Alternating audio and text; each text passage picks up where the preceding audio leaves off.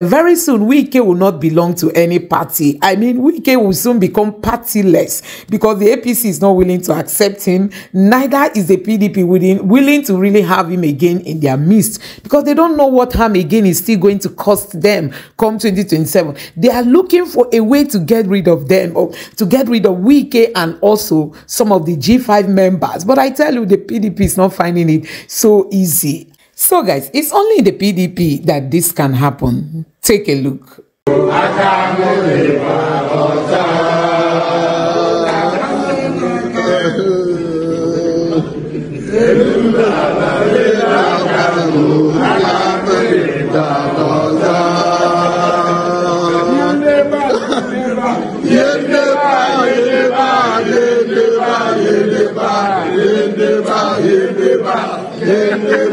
Presence of individuals like the current acting national chairman, Ambassador Umar Damagum, and Mr. Wike, the current minister of the AFCT within our midst, remains a cancerous growth on the body of our beloved party, the PDP. So guys, there is a protest going on in Nigeria. I mean, an anti-Wike protest. So many people are now waking up to speak up, and I tell you, this group have taken it upon them to protest and say over their dead body will they still have Wike influencing the PDP to the level, you know, that he has destroyed the party.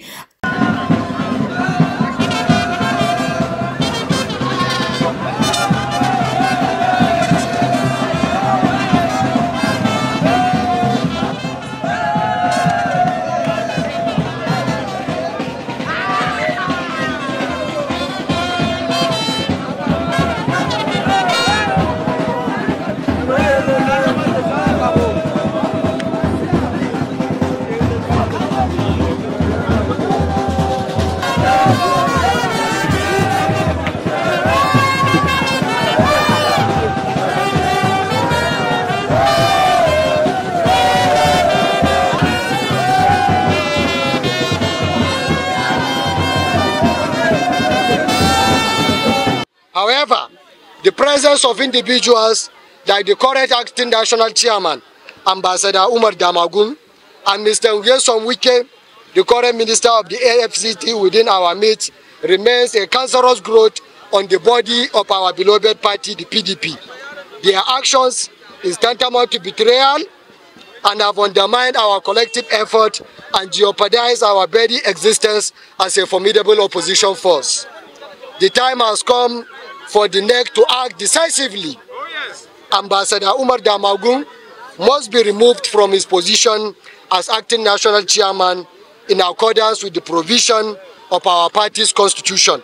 He must be replaced with a loyal party member from the North Central, someone who embodies the spirit of our party and will work tirelessly for the advancement of the cause of the People's Democratic Party.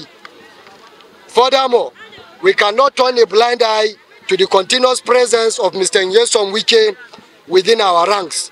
His romance with the APC has been handsomely rewarded with his appointment as a minister of the Federal Capital Territory. And as such, his stay in the party is a slap in the face of every loyal member of our great party. Those who work against the PDP should have no place within the walls of the PDP. The continuous presence of individuals like Damagum and Wike is not just detrimental to our progress, it is a clear and present danger to the very survival of our party. If the party failed to take decisive action against those who have betrayed our trust, then it risks losing the faith and support of its loyal members across the country. Therefore, we wish to implore the members of the NEC to summon the courage and conviction necessary to take tough decisions required to position our party for greatness. Let us set aside personal interest and ambitions in favor of the greater good. Let us be bold, let us be decisive, and let us reclaim our rightful place at the forefront of Nigerian politics.